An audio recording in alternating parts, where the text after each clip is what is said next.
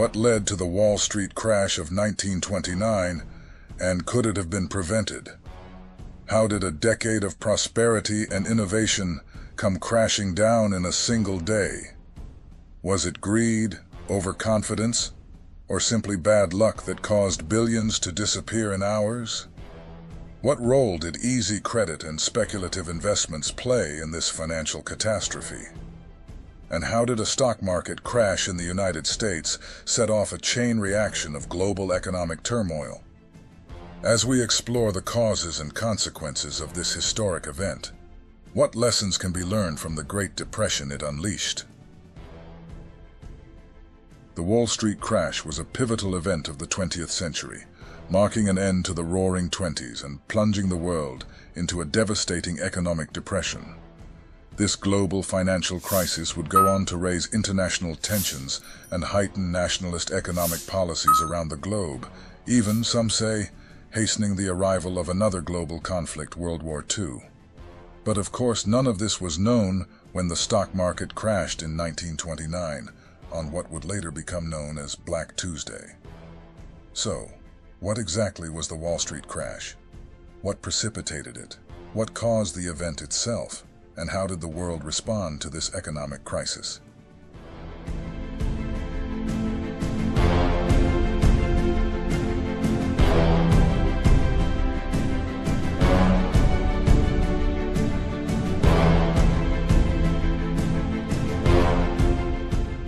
Although it took several years, Europe and America slowly recovered from World War I.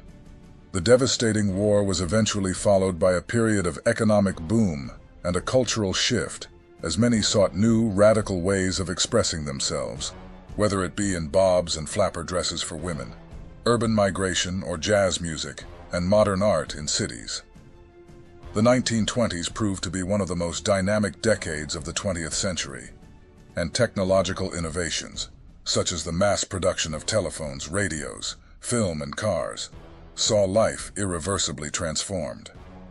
Many believed the prosperity and excitement would continue to grow exponentially, and speculative investments in the stock market became increasingly appealing. As with many periods of economic boom, borrowing money, credit, became easier and easier as construction and steel production in particular rapidly increased. As long as money was being made, restrictions would stay relaxed.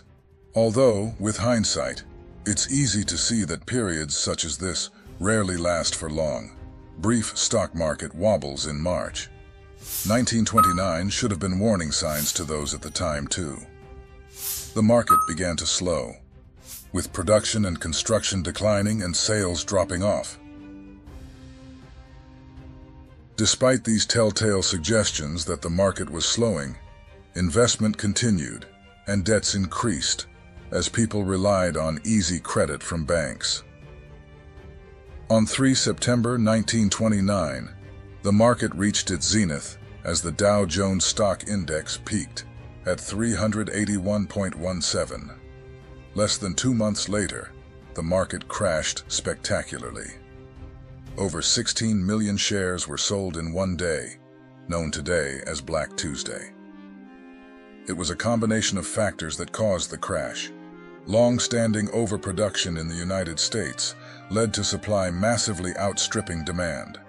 Trade tariffs imposed on the United States by Europe meant it was extremely expensive for Europeans to purchase American goods, and so they could not be offloaded across the Atlantic.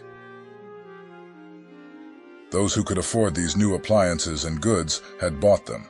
Demand dwindled, but output kept going. With easy credit and willing investors continuing to pour money into production, it was only a matter of time before the market realized the difficulty it was in. Despite desperate attempts by major American financiers to restore confidence and calm by buying thousands of shares at well above the prices they were worth, panic had set in.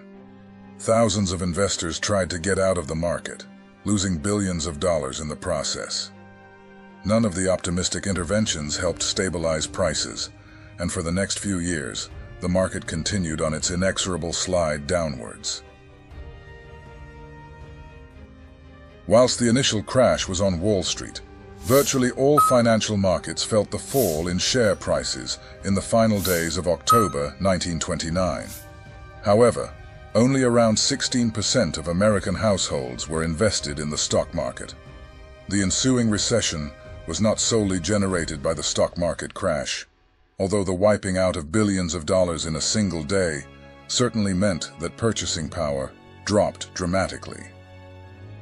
Business uncertainty, a lack of available credit, and manual workers being laid off over a longer period of time all had much bigger impacts on the lives of ordinary Americans as they faced increasing uncertainty over their income and the security of their jobs.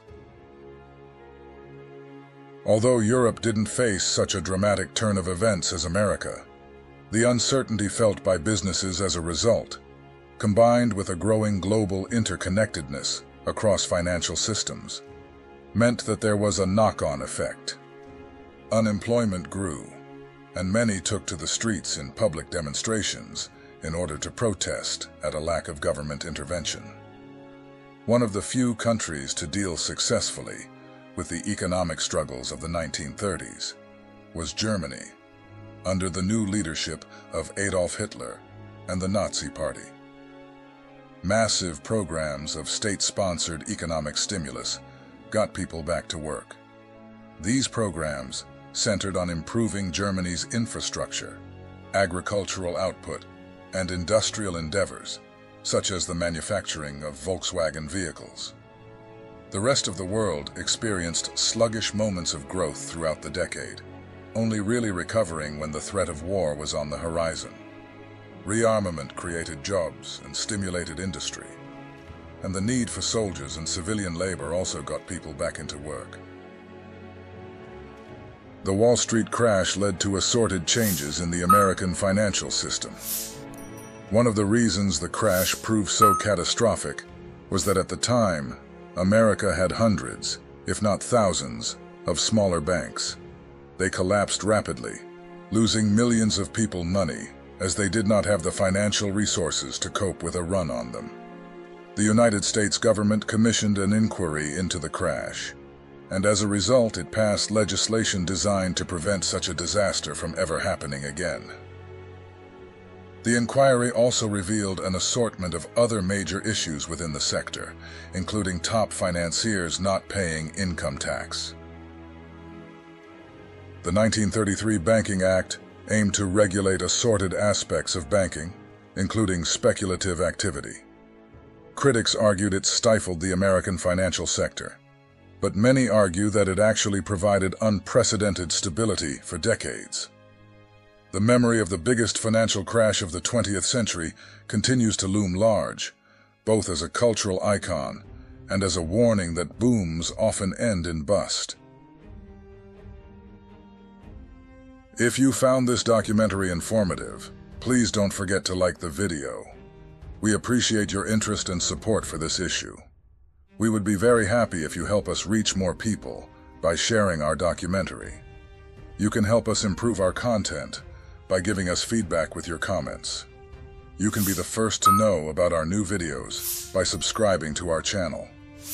We recommend you to explore our other videos on other interesting topics, and have a great day.